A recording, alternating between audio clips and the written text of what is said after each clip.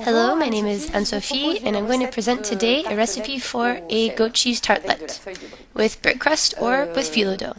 So the ingredients: brick crust or phyllo dough or pastry crust. We don't have phyllo dough, so I'm using brick crust. Goat cheese, fresh chives, fresh thyme. Now dried thyme is fine, but it's always better with fresh thyme. 5 to 6 ounces of grated gruyere, a few tablespoons of liquid crème fraîche, salt and pepper, and a little milk.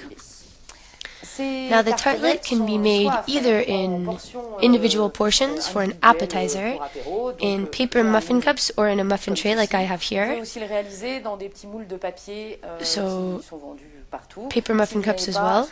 Now if you don't have this size for individual tarts, you can also use a small casserole dish to make individual tarts as a main dish. But whatever the size of your tart, the ingredients remain the same. So we're going to begin with our brick crust. So you have to peel the brick crust carefully off the paper. It's slightly fragile, but it peels off fairly easily. The dough is very light in texture and taste. And I'm going to cut the crust to make a small square for this mold. Now if you're using a slightly larger mold, cut slightly larger squares.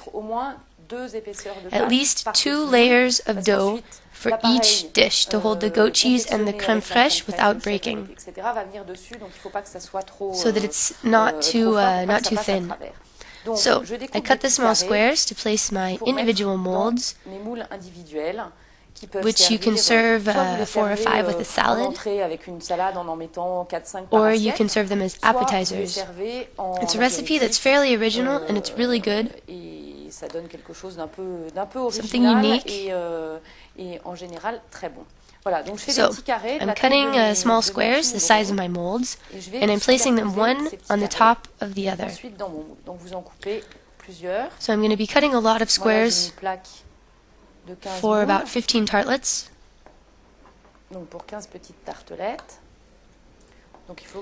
So I'll need about 30 squares for my 15 tartlets, and if I have a few extra, it's okay.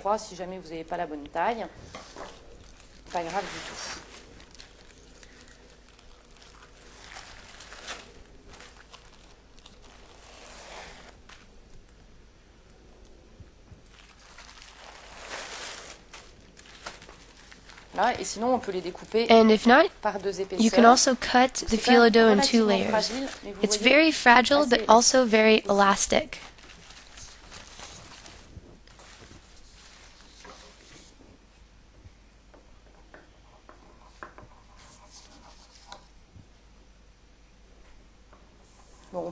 Now we lose generally a little dough at the end, but there is square brick crust that exists that is perhaps better for this recipe, but we're using round brick crust.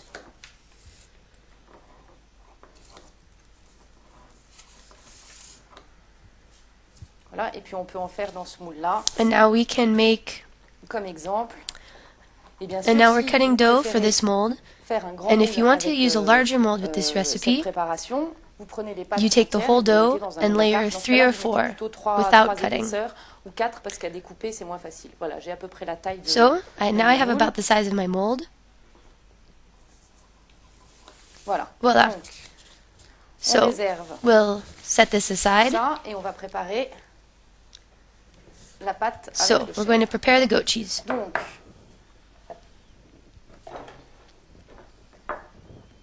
Now I'm going to cut the goat cheese into little pieces, and oh, I forgot to tell you that the recipe requires 3 eggs. Up, 3 eggs.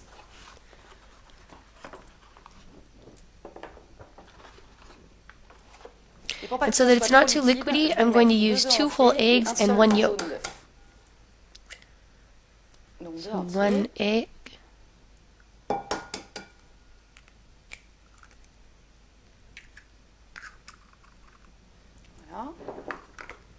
and a yolk.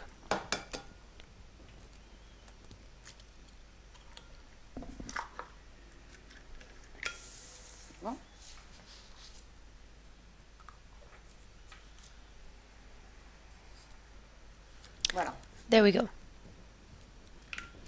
Next, we'll beat the eggs with a fork. Nos œufs bien battus.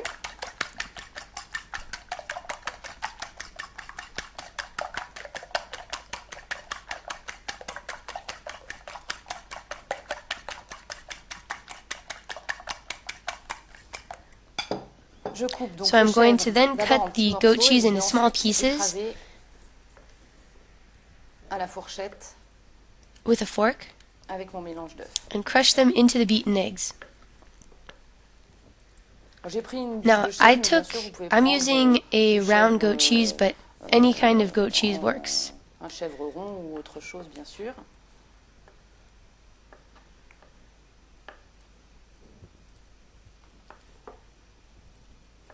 So, first I'm cutting into small pieces.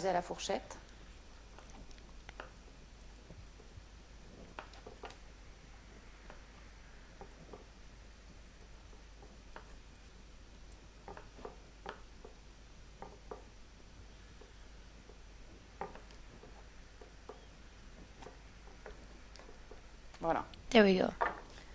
So I'm going to mix all of this. And I'm going to crush it with my fork to make a sort of puree, which we'll use to fill our molds.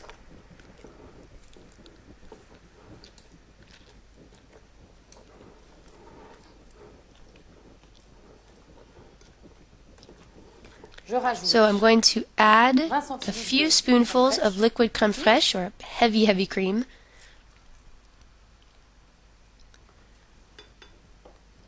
My Gruyere, 5 to 6 ounces, or 50 grams.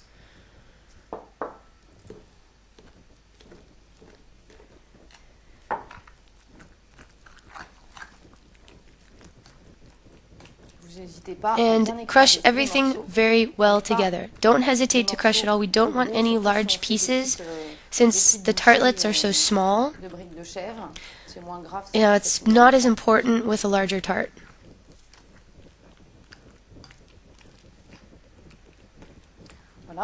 So I'm going to add the chives. Now don't hesitate to use a lot, as they add a really nice flavor and color. So cutting small pieces.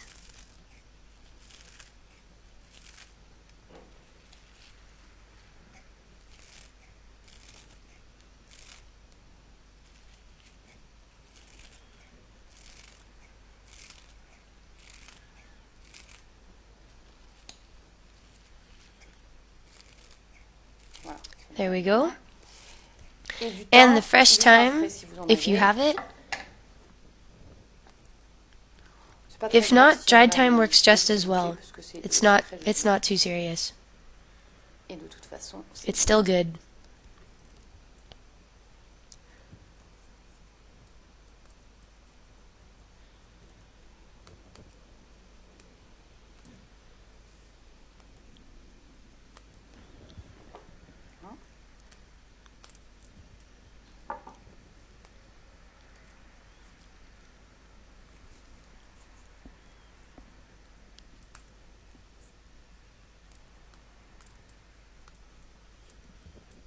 So there we go.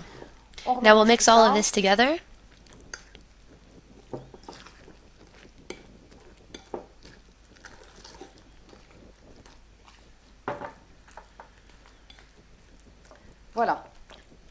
So the filling is ready.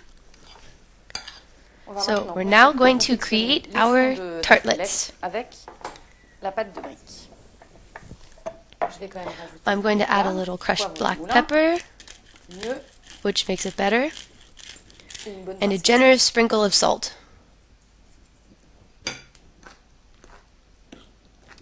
Now, for the phyllo dough or the brick crust, whatever you're using, it's easier to use when we moisten it with a little milk. So I'm going to use a basting brush, and I'll take a bowl with 3 or 4 spoonfuls of milk. Now this allows us to work the dough into the shape of our muffin tin. So we'll take our little squares, and I'm taking 3 at a time, and I'm placing them in staggered layers. Now, if the dough is soft, it's better. If not, baste it with a little milk or dunk it delicately in the bowl of milk. And we'll place them directly into the mold. And then with a spoon,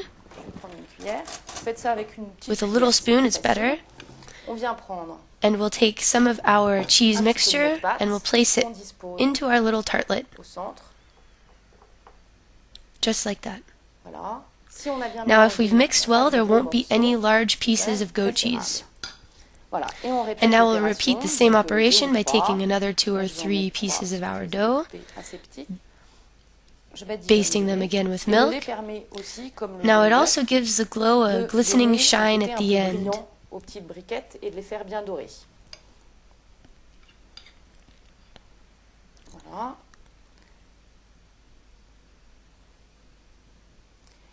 And we'll repeat the process again. So with 2 or 3 squares. Now the phyllo dough is very supple. We can use in many recipes.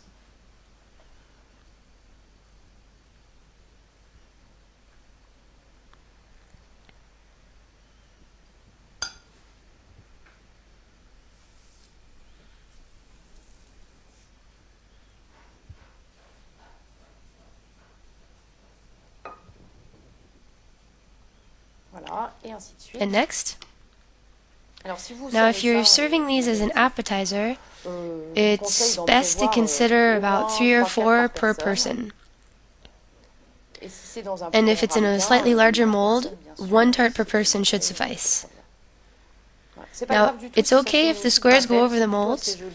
It will give the tartlets a unique look.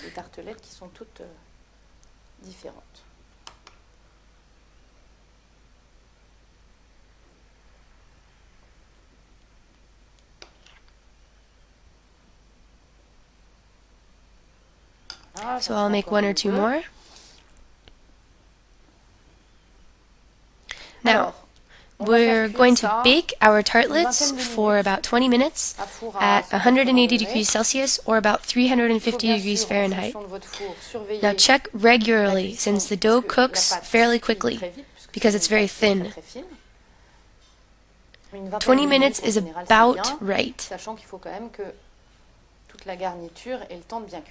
So we're going to continue making as many tartlets as we need. You can also use paper muffin cups as well. They work great. And now if you make a larger tart, so I've already cut the dough slightly imperfectly, which is okay. Now place it in the dish and baste it with a little milk. And so that it shines well. There we go. And now we'll fill it generously with the mixture.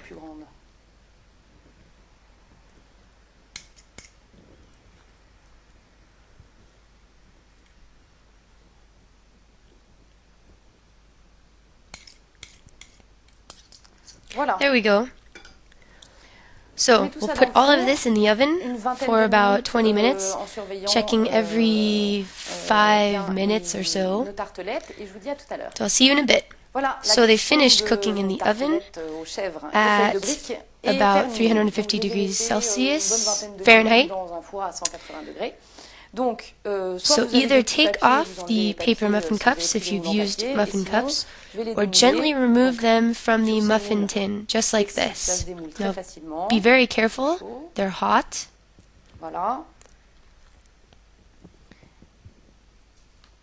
And you have a super appetizer. Now you should, of course, serve it hot. It's much better hot. Now if they stick, just gently break the dough. It's a little bit like lace. And they come apart very easily. So I've also baked the larger tart, which can be served as an entree with a salad, or just like that. Well, I hope you can taste these tartlets soon, and thank you very much.